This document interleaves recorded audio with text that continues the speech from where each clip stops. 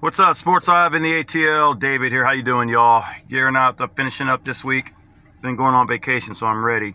Haven't talked much about the Super Bowl since the teams were announced. I've been busy and other stuff. But why Kyle Shanahan winning the Super Bowl would suck for us in Atlanta?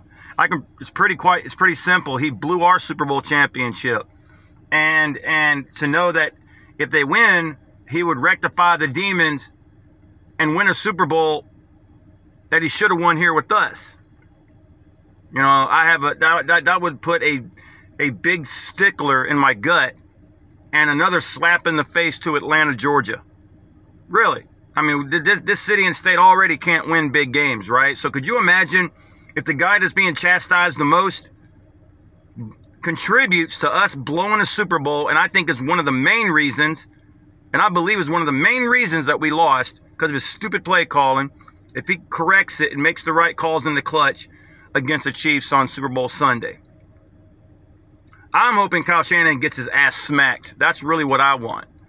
But if they manage to pull it off, that would be another jab at us and more 28-3 jokes. And to see Kyle Shanahan celebrate and redeeming himself, no. If you were going to redeem yourself, you needed to redeem yourself with us.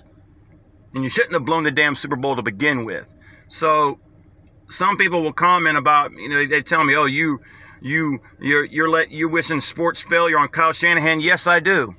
Nothing personal sport, you know, off sports, you know, hope his life is well and he gets everything he wants, just not in football.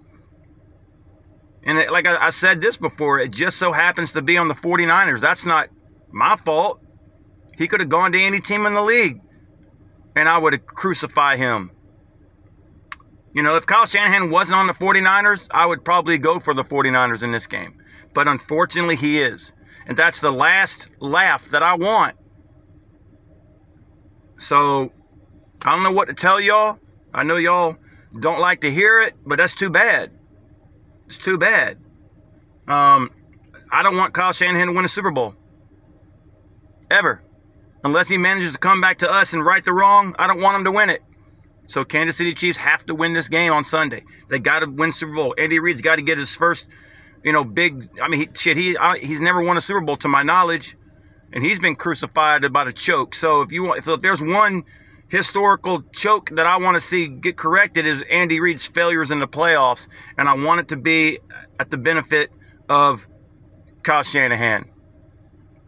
You know, no disrespect, 49ers. I know how bad y'all really want it. I do. Trust me, I get that. I wanted it really bad in 2016. I wanted it bad in 98. So I understand your feeling. Some of y'all already know what it's like to win because you were rooting interest of the 49ers when they won all their Super Bowls, the last one in the 90s.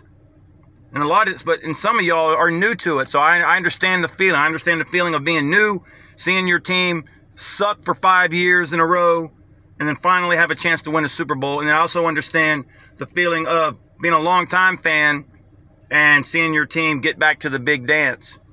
You know, Niner fans, you know, fortunately, you guys have already experienced it. So one Super Bowl loss isn't going to hurt y'all as much.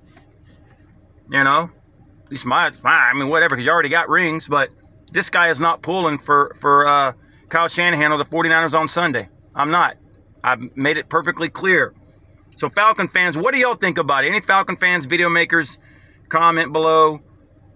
Why do you or do you want to see or do you not want to see Kyle Shanahan win? Most Falcon fans I know, 99.99%, don't want to see it happen.